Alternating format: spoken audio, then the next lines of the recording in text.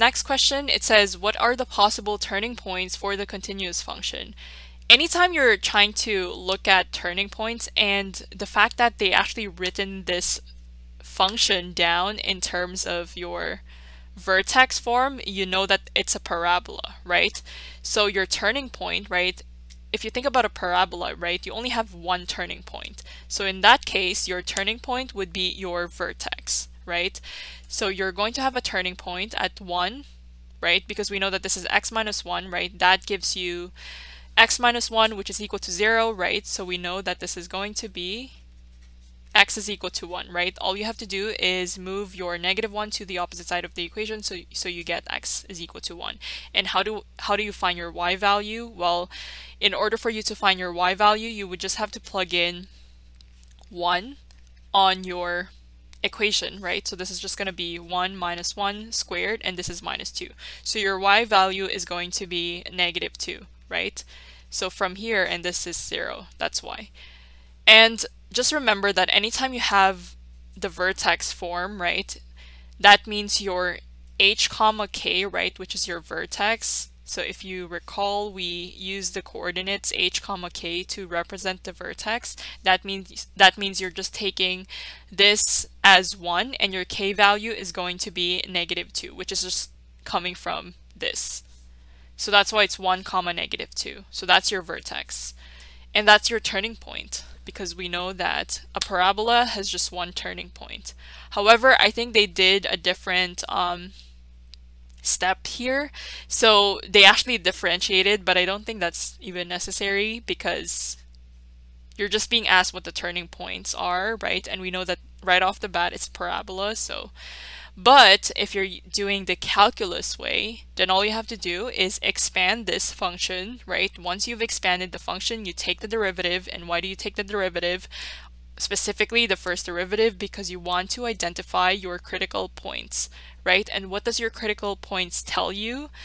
If it's equal to 0, right, there is a possibility, right, you observe your, okay, let's just do that. So great, so we find the first derivative. So if you have your function f of x, which is equal to x minus 1, this is squared minus 2.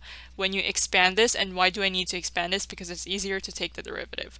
So you have x squared minus 2x, and this is plus 1, right? A minus b squared, right? It's a squared minus 2ab plus b squared. That's the formula. And then you have minus 2. So as a result, you see that this is x squared, this is minus 2x, and this is minus 1. So when you take the first derivative, you're going to have 2x, and this is minus 2. Okay, so we look at the critical points, right? So what are the critical points? That means it's either the first derivative is equal to 0 or the first derivative does not exist, right? Because we know that this never happens, right? In terms of does not exist. So if it does not exist, this never happens. And then if you look at the first derivative when it's equal to 0, then we can say that you have 2x minus 2, and that's equal to 0. You have 2x, which is equal to 2, dividing both sides with 2. We know that x is going to be 1 when the first derivative is 0. So from there, okay, what the first derivative tells you is basically your local minimum and your local maximum, right? So we know that this is x is equal to 1, right? Then all you have to do is you go back to your f of x, right? You just need to plug 1 into your equation, right? Similarly, you're just going to get -2, right? 1 minus 1 squared, and this is minus 2, right? You're just going to get -2, which is the exact same thing as your vertex just by looking at it, right? So your first derivative tells you your local extremas. So that's why we're solving for the first derivative. Okay, that's what they did. X is equal to 1 is a critical point. You have your increasing and decreasing. Yeah, you identify the intervals of increasing or decreasing if it's applicable, and then they're saying that since -infinity and 1, okay, so when they're trying to do that, right, if they're trying to identify the intervals of increase or decrease, right,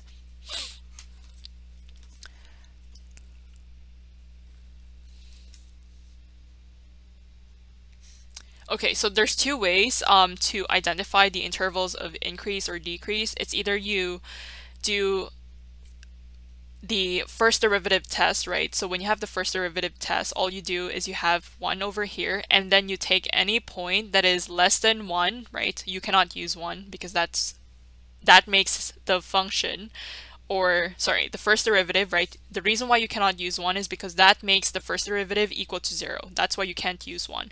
So you're going to observe what happens to the values that are before 1 and after 1. So let's say you plug in 0.5, right? So when you plug in 0.5 to your first derivative, right, you're going to see what happens. So sorry, you take 0.5, you plug that into your function. So where's your function?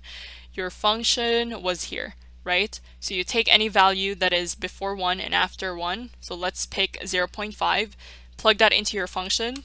So 0.5 minus 1 squared, and this is minus 2, right? So you're going to get a negative value, right?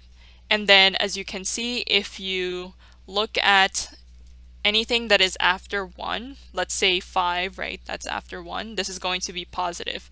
So because you have a change in sign, right, which is negative to positive, right? That means, and that's what they said, the derivative of the function has a negative sign, and then you have f of x is decreasing on negative infinity to 1. So what that means is you have a local minimum, right? So at 1, over here, you have a local minimum. And that's where the function is, right? And specifically, we said it was at negative 2. So we need to shift this parabola down. So negative 2. So there's a local min over here. And how do I know it's a local min? Because it changes from negative to positive, right? Anytime you have a local extrema, your signs change. So that's the first derivative test, or you can actually simply just graph this 2x minus 2, right? We're going to see that it looks something like this. And you have negative and positive, right, in here. So this is where your 1 is at. And it's a linear function. That's why and it's sloping up because it's a positive slope, right? So yeah, apply the first derivative test, or you just graph 2x minus 2. Great. So yeah, so it's increasing from 1 to infinity, as Dave mentioned.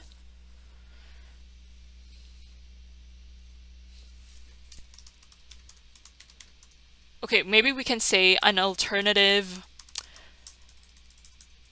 explanation, because I don't think it's worth, I mean, if you don't need to apply the calculus part over here, I don't think it's necessary to go in depth in terms of looking for the derivative and then trying to see where the intervals of increase or decrease is, right? Because we know that it's a parabola, so you can just say, because it's a parabola, you're only going to have one vertex, and that vertex would represent a turning point. So that's what I'm trying to say. Since it's a parabola, we know that a parabola can only have one turning point,